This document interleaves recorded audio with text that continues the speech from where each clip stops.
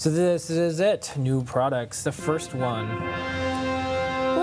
We have Type A machine. low quantity but high quality new products today. We got that printer I was talking about. I'm going to break my rule here.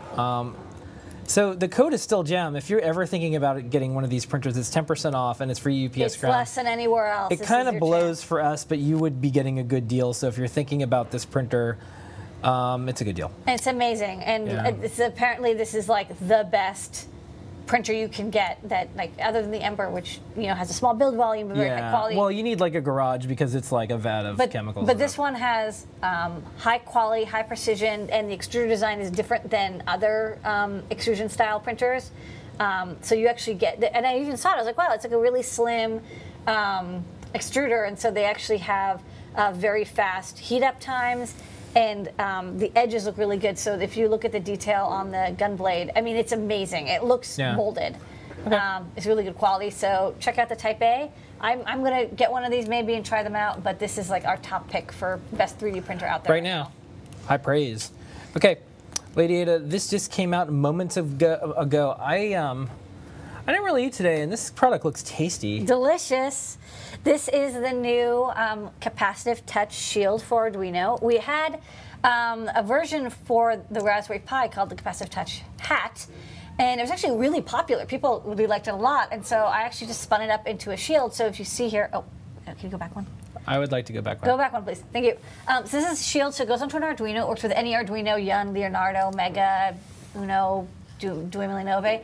Any kind of Arduino you have that has the SDA and SCL pins over there in the corner. And then as you see, there's these like weird figure 8 holes. And there's like 2 big holes and a teeny hole. And I'll show you how this works. Basically, it's designed so you can clip an alligator clip onto it and then clip that alligator clip to something else, conductive, because the alligator clip is like, it's a wire. And the way this works is the chip all the way on the left, the little diamond square all the way over there next to the Adafruit logo, it can sense when a person or an animal basically touches one of the 12 contacts. So it's really good for like detecting when somebody grabs something or touches something.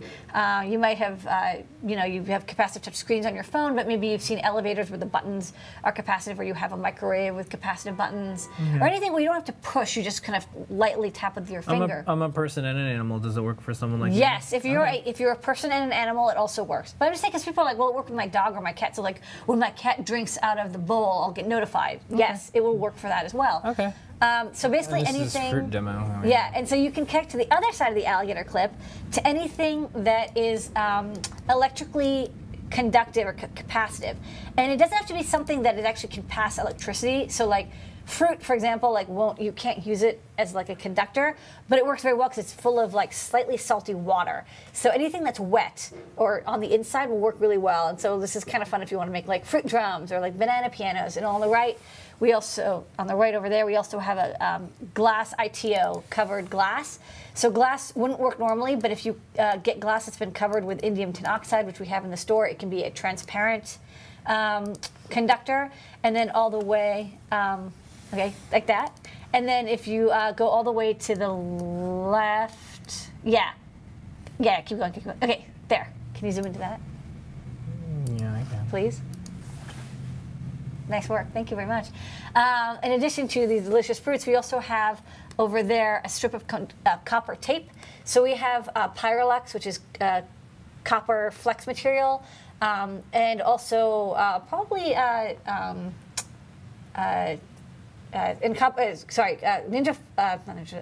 Pyrolux, copper tape, and also conductive fabrics. You see all the way on the left there, there's a conductive knit fabric that works. It's meshed with silver or thread on nylon that will work really well. Velostat also might work. Anything that's even slightly conductive will work pretty well. So just look around. Metallic stuff works great. And I'll just show really quickly on the overhead how you clip. That would be great. Onto. We have this overhead, and I feel like we should use it. Let's use this overhead. Okay. So. So you've got this. You've got this thing. Yeah, I don't have a full demo because I just. Do you want me to zoom in? Yeah, sure. I can zoom in. Zoom in a little bit. Just onto the shield. You just want like that? Yeah, that'd be great. Okay. Oh, look at how everything I want is happening today. Yeah. Okay, thank you. So yeah, this is just like soldered onto An Arduino only uses the SCL and SDA pins, and then you grab your alligator clip and you just clip onto it like that, and now it makes a nice good connection. Okay. And then you can clip the other side to your fruit. Okay, so I should probably zoom out now, though. No, this is great. Look, it's just fruit. You think it's good? Okay. Yeah, I mean, this is pretty much a demo. I'm going to do it. This is the demo. I'm going to do a. You just plug in fruit. That's it. That's all you got to do. Well, now the Arduino can detect when the fruit has been touched. So. Yeah. I don't know. It doesn't do anything because I haven't programmed it to do anything. But when the fruit's touched, you can detect it. So, for example, if you connect it to a Leonardo, you can have it send key presses. So the demo I'm going to be doing. If you have it hooked up to processing, you can maybe have videos play. It basically just looks like an input, but you can just clip onto any of these 12 contacts. And people really like this chip. So we have a really good library tutorial for it. It's really easy to use. And yeah, people just love capacitive touch stuff. So now you have 12 capacitive touch contacts. Lots of them. And tonight, the star besides you, Lady Ada, is one of my favorite products that now has an update. Yeah. Everybody, get ready. This is the world premiere of GEMMA version 2. Yay, confetti. One of the best wearables, just got better. For those of you who are asking right now, you're viciously typing, type it. Here's the deal. This is what the Arduino GEMMA is going to be. We have to work with Arduino, and they have to do lots of approvals, and there's packaging, and there's all sorts of other things. So we have always been working on the Adafruit GEMMA. Also, some people might want their electronics in black, like me. And so this is available now. We may eventually only have the Arduino GEMMA. This is also a way to kind of beta test before we release the Arduino GEMMA into the world. Before we make a billion of these. We won't make a billion. We only made like a couple hundred of these. I mean, it's basically the Arduino GEMMA will be electrically identical. It's just going to be blue. It's going to be a lovely teal blue with the Arduino logo on the back instead of the Adafruit logo. Yeah. But otherwise, it's exactly the same PCB. And this is the upgrade to the GEMMA. So the GEMMA is our small wearable electronic platform. So, for example, I have a GEMMA bracelet here that we did, and this is just a really good example of one of the many. What's the overhead? Okay. Yeah. So I want you to talk about like the differences or whatever. Yeah, and this is with the older GEMMA, and I'll turn this. The floor is yours, my lady. Thank you. GEMMA intensifies. Yeah. So this is the GEMMA, and this is the GEMMA version 1. And for example, this is like a bracelet that you can clip on and wear. So we made like a glowing NeoPixel ring bracelet, and this is one of many projects. We also have this lovely tiara. Hold on, let me plug this in. Just give me 1 second. So it's just recharging. Okay. So we also have like a tiara project that had a GEMMA in it, for example, and it had like LEDs and stuff. Maybe I'll put this so it lights up. So this is like basically a small round microcontroller, and you can see the little square in the center is the chip, and then there's a USB connector and a battery connector, and you can make glowing tiaras and such. And this has actually been really popular, and we are working with Arduino, which is the maker of the popular Arduino Uno, to make So this is the Arduino GEMMA, which is the next version. But in the meantime, we have kind of like the Adafruit, the black version, before the official Arduino one comes out. And it's basically very similar to the GEMMA. It uses an ATtiny85 microcontroller, which is an 8 kilobyte microcontroller, but it's really low power and pretty simple and very small, which is the trade-off for not having 32 bits and built-in Ethernet and Wi-Fi and stuff. It still has 6 pads, power and ground, and 3-volt output, and then 3 data pins, which is not a lot. So there's 3 pins that you can use for input or output.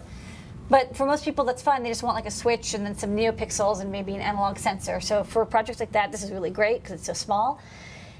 So the update between the old GEMMA and the new GEMMA is the old GEMMA used a mini USB connector. You can sort of see here. It's a little bit chunkier. And then the new one has a micro USB connector. So we're moving slowly to everything being micro USB because all phones and tablets and gadgets and GPSs use micro USB.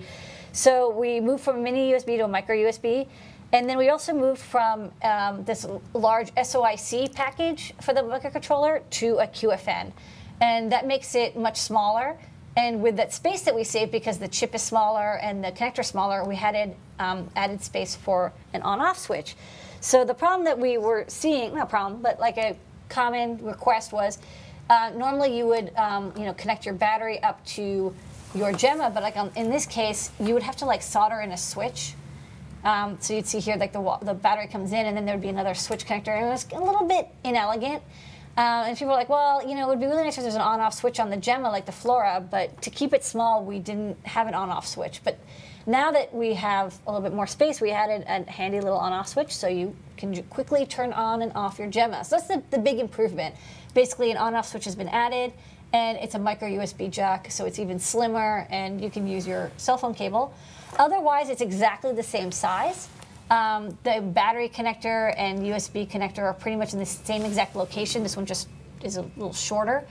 The reset button is the same. The onboard LEDs are the same. The power draw is the same. The code's the same. The bootloader is the same. The Arduino ID modifications are the same. Everything's the same.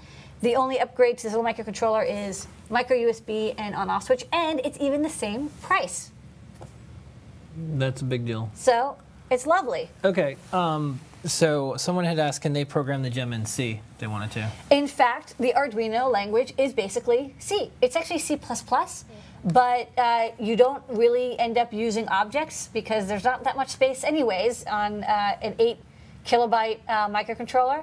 So you basically are programming it in C. If you look at all of the GEMMA tutorials, you'll C, you'll be like, wow, look at all this awesome C-like language stuff. You can basically define functions and program the pins as much as you like. And we have libraries that you use for NeoPixels and such. I want to say good work, Lady Ada, and also a shout out, of course, to Becky, who's taken the GEMMA platform and put it in so many projects that made this something that we can continue to keep doing. So. Yeah, we have like a dozen GEMMA projects, and Becky was the one who said, hey, can you put an on-off switch on? And I was like, yeah. You know what, that's a good idea. I should do that. So, sticky burn. And also, I'd like to thank Massimo and Pietro, who's helped move Arduino GEMMA very fast. So right now we are just wrapping up some of the final boxes, and we have the PCBs. Like everything is coming together. We should have the official Arduino GEMMA shipping soon. Very soon. But in the meantime, you can pick up one of these until we do the changeover and help us beta test. I don't believe there's any reason that these wouldn't work out, but it's always good to have only 100 before you make 10,000. I mean, one of the things that, oh, by the way, that's new products, everybody. That's new products. Yeah, so, yeah, new products.